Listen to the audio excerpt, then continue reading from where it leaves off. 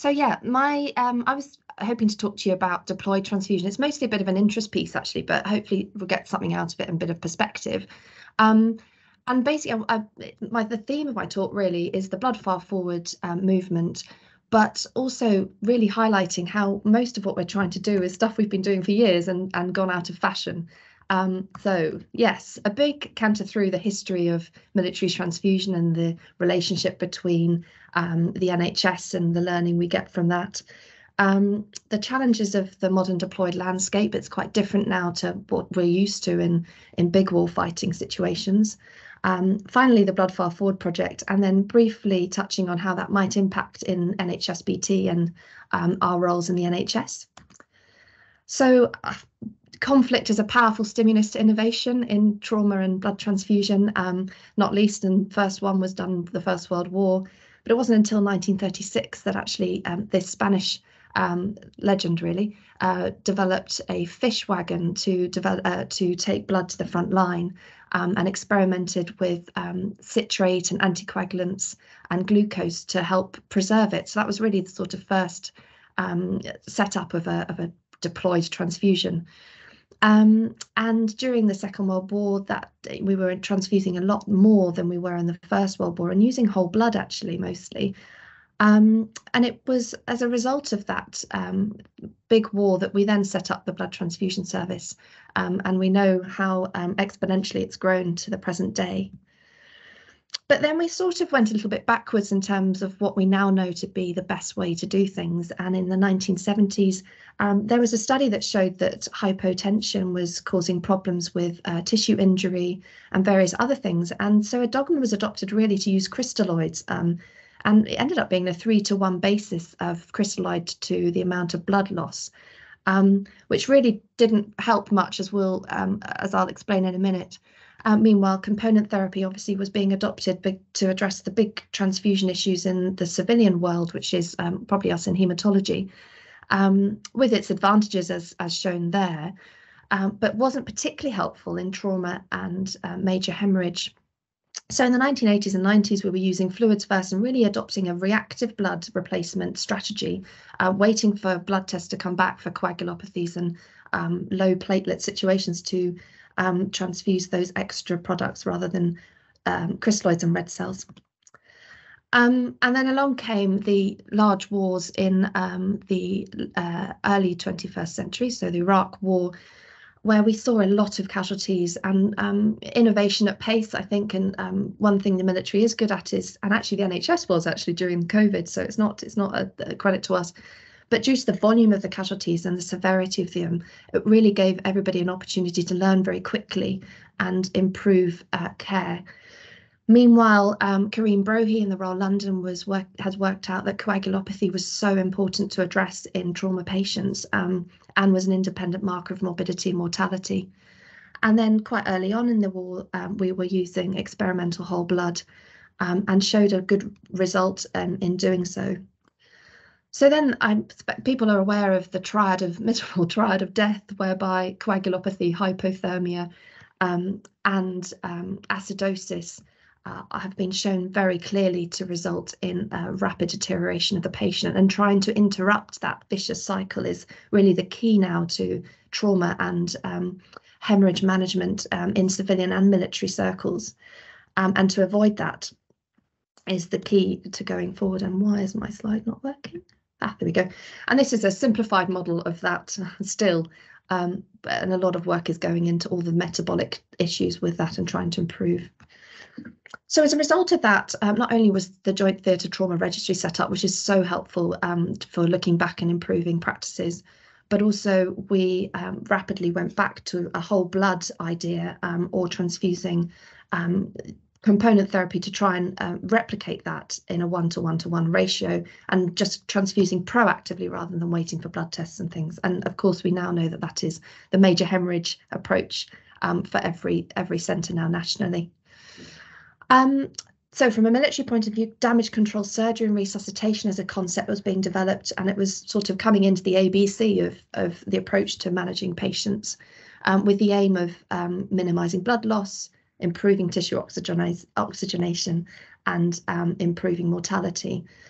And I think that's not something that we're desperately familiar with unless we're in trauma circles in the NHS. But essentially, damage controls resuscitation is very crudely to try and get a patient to damage control surgery and help them to survive that. And it employs everything actually from, very simple adjuncts on the ground to looking after each other with tourniquets, tranexamic acid, but really key is early use of blood products en route and really going for blood first and as much as close to whole blood as we can get.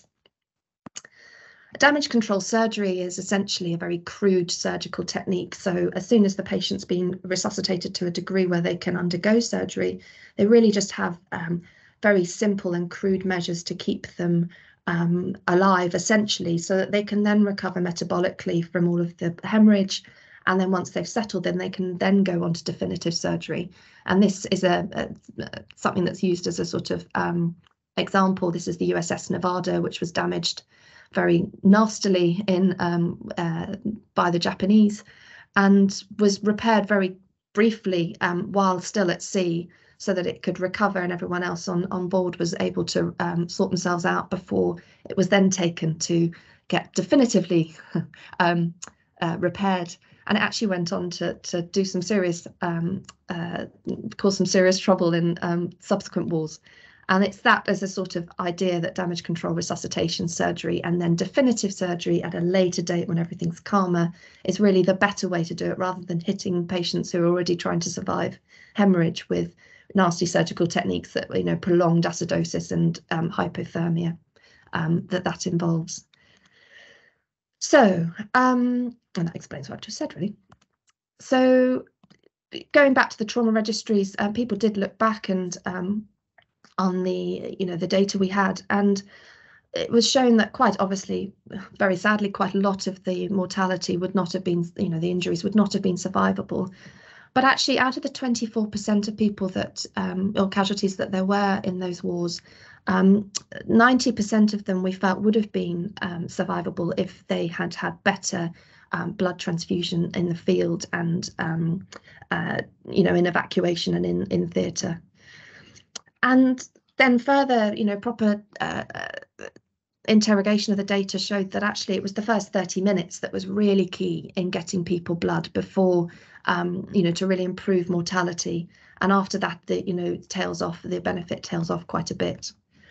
And this is a very clear slide. In the sense of you can see the graphs. I'm sure you can't really see what's written on it, but this shows that if you are given blood quickly, your chance of surviving at 24 hours and 30 days is exponentially improved. So if you look on the left, those two graphs, the top line is people that didn't get a transfusion early, and the bottom line is those that did.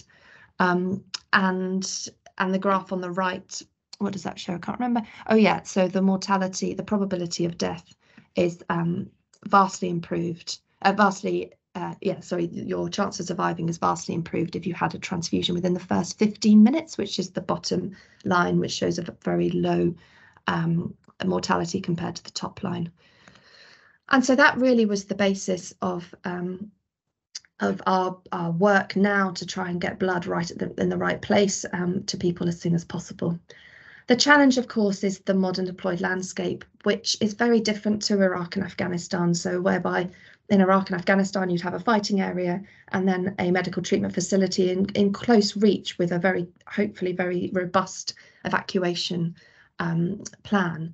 Unfortunately, for example, in Mali, we're deploying thousands of kilometers away in small teams. So it's very difficult to carry blood that far forward and for that long without good cold chain, etc. Of course, the good benefit is that the people we're treating are fit and young and quite robust, but of course also young, which is a disadvantage to having catastrophic injuries. So that's really been the challenge, and this blood far forward is now pretty much a multinational work. A lot of NATO focus is trying to get blood in the right place at the right time to people that have been injured in service. And our mantra is really to get is that no service person should bleed to death without receiving blood or blood products, or at least having a chance to receive them. And we have we've adopted this idea that the 30 minutes is now the golden hour. Of course, the quicker the better. And we now know that blood is best and saves lives. There is really no point, we feel, in giving fluids to patients, as it causes dilutional coagulopathy and all of the problems that I mentioned earlier. And we don't necessarily just want to give red cells, as I say, we want to give the most appropriate blood components for that patient. And that's basically the 3 points. So what are we doing to address that? So the first thing is the simple stuff, the cold chain. The Credo Cube, or the Golden Hour box, was developed in the Iraq War, and is really excellent, actually. It allows us to send blood very nicely from NHSBT and the Allied Centre of Defence Pathology, which is right next to NHSBT in Birmingham, all the way to conflict areas. And even with the RAF delays, we can still get it there in good situation. And of course, these boxes have monitoring, just like one of our blood fridges. And it says for 72 hours. Obviously, if it's prolonged and the temperature gauges and stuff are still maintained, that could be a little bit longer. Obviously, we have in war zones the advantage of being a bit pragmatic, of course, with NHSBT, awareness, so we can be a little bit more relaxed. But the second thing, really, and I think this is where probably we'll see the most change in the next while in the NHS practice as well, is freeze-dried plasma. And this is something which I'll go on to the next slide, that we've actually been using before, but it's had a bit of a renaissance.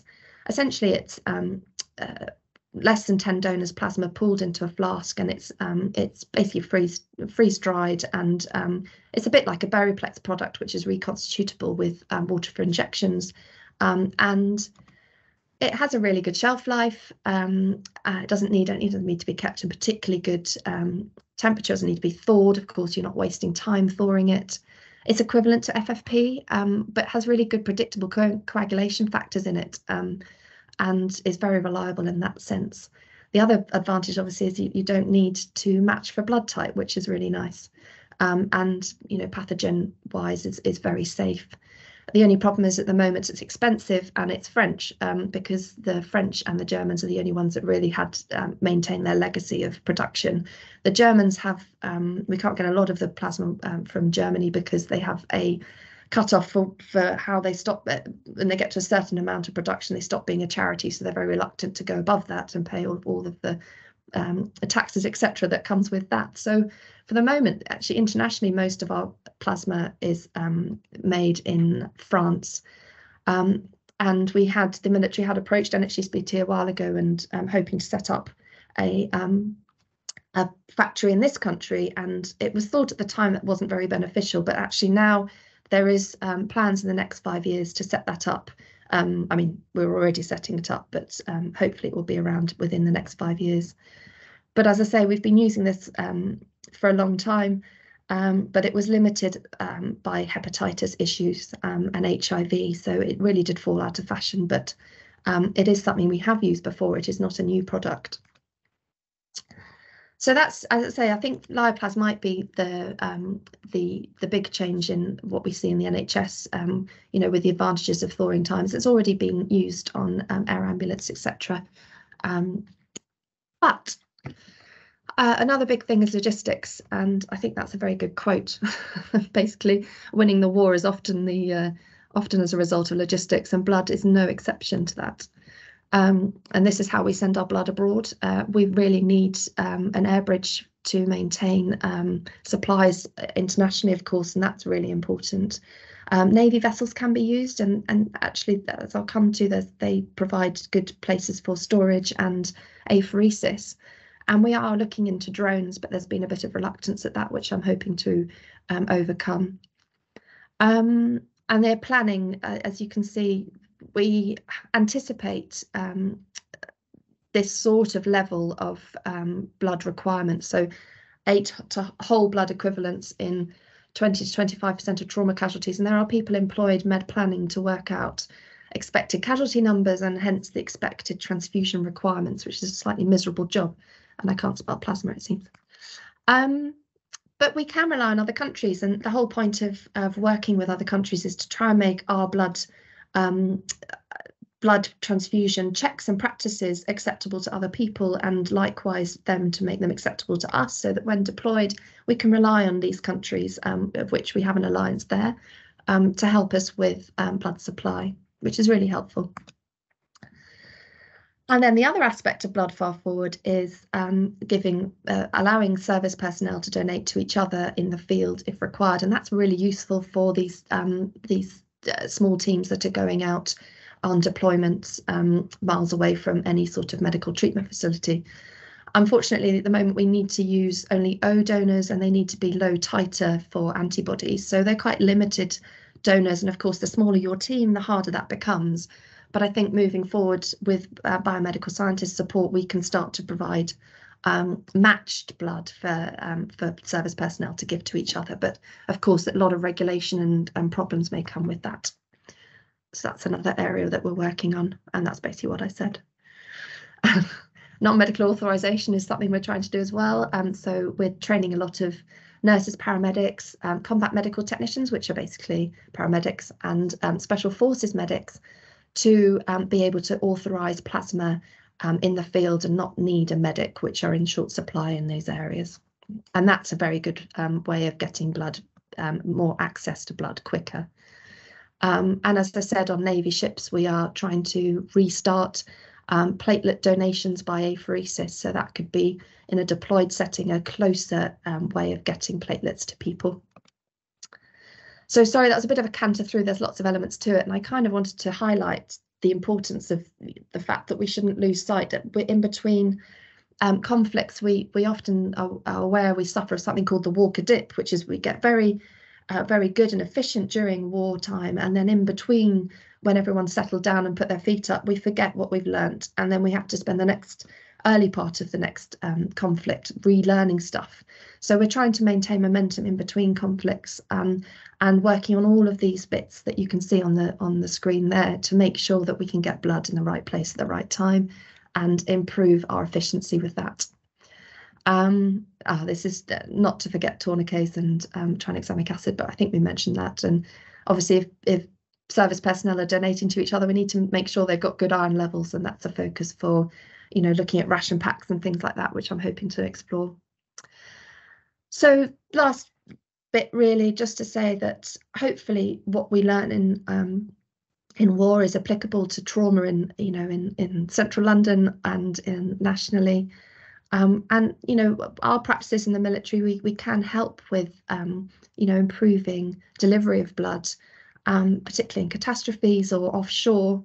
And hopefully civilian transfusion practice will also benefit with things like lyoplas and the avoidance of thawing times and delays with that going forward. And that's basically a summary of everything I've said. And yeah, hopefully the future is optimistic with regards to improving transfusion in adverse situations.